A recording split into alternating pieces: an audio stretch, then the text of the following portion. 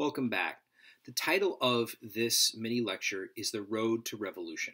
So we're going to be talking about 5 terms that, as you do some reading and learn about the time period of the 1760s and 70s as America is building towards a separation with England, that you can kind of gear in on these terms, focus in on these terms as a way to kind of help understand a really complex era. All right, so first term for us to understand, Sugar Act. Okay, Sugar Act.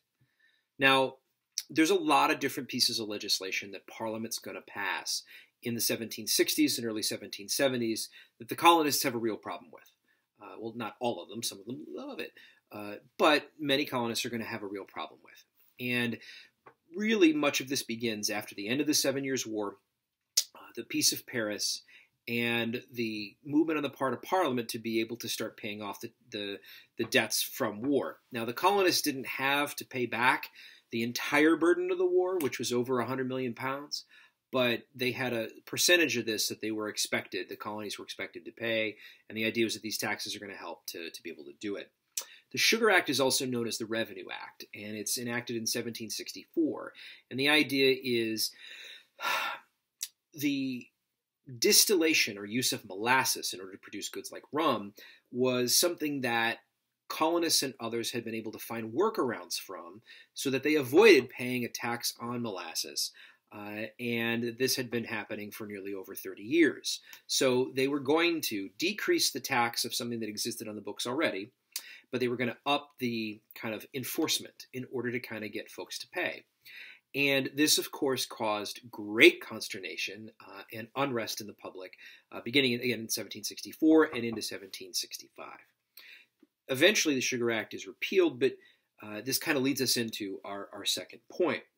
And our second point is the Stamp Act. Now, the Stamp Act is kind of the more formal one that we tend to think of. So this is enacted in 1765.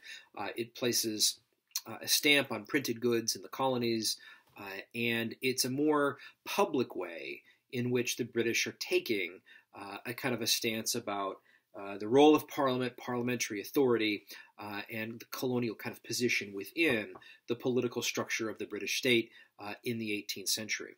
Now, the Stamp Act was something that galvanized people, right? You started to see street protests and, this movement into economic protest as well. Eventually, of course, it's repealed, but this question of parliamentary authority to legislate or make tax legislation for the colonies is really kind of a big part of this. All right. Number 3, Boston Massacre. Right, this happens in the early 1770s. British troops have been deployed to Boston, and what happens is some of them are on duty outside the customs house. Some folks gather around the customs house and begin throwing things at them, yelling things at them, and eventually one of the British soldiers fire as their gun, and others fire. And a few individuals are killed, including Crispus Attucks, a young African-American man. And the massacre itself becomes, of course, a rallying cause and confirmation bias for those who are opposed to the British presence in this way in the colonies. Something that they can point to and demonstrate, see, look, this is the measure of British resolve. They're firing at unarmed people. So it was a terrible tragedy, obviously, with a lot of implications. Number 4, the Sons of Liberty. All right, the Sons of Liberty. Now, this is not, something like a motorcycle group or anything like that, right? Sons of Anarchy or whatever. The Sons of Liberty was a political organization in the late 1760s that coordinated protests and it communicated between colonies against British authority and British commerce. You eventually had the organization the Daughters of Liberty, the Sons of Liberty as well, would sort of spread outside of colonial North America, British North America, into other British areas as well. And so they really kind of represented, again, a part of this process, this protest process and the communication of, kind of the political ideals of the opposition to British taxation. Because a big part of this question of revolution was, remember, since independence doesn't happen until 1776, right? What are folks seeking, right? They don't like how the British are treating them. They think that Parliament is exceeding its authority.